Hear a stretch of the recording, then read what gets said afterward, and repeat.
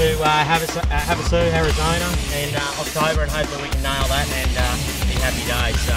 Absolutely, I know a big team behind you. As I say, you've travelled overseas, you've now been all over the country.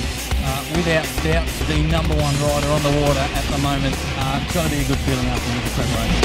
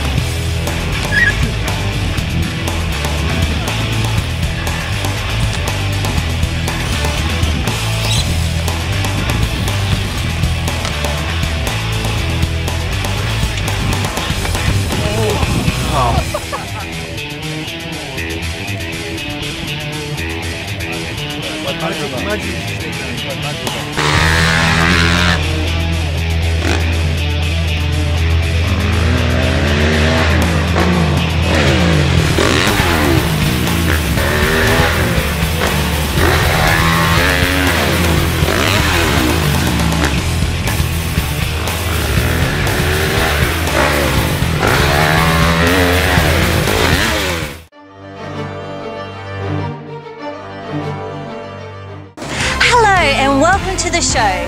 Today on E-News, Mel Gibson drops home to promote his latest movie, The Patriot. And we ask him, what do women really want? The horse flu has spread to the Gold Coast, with several cases confirmed positive in Mount Tamborine and Oxenford.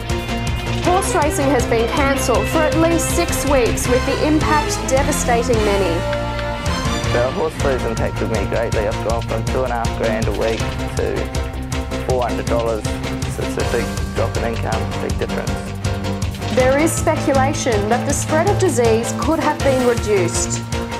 Claims have arisen from leading trainers on the Gold Coast about the breach of lockdown protocol set by the Department of Primary Industries.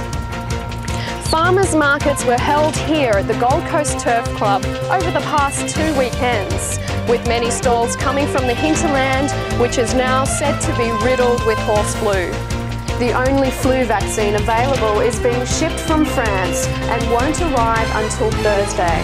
Jane Elliott on the Gold Coast.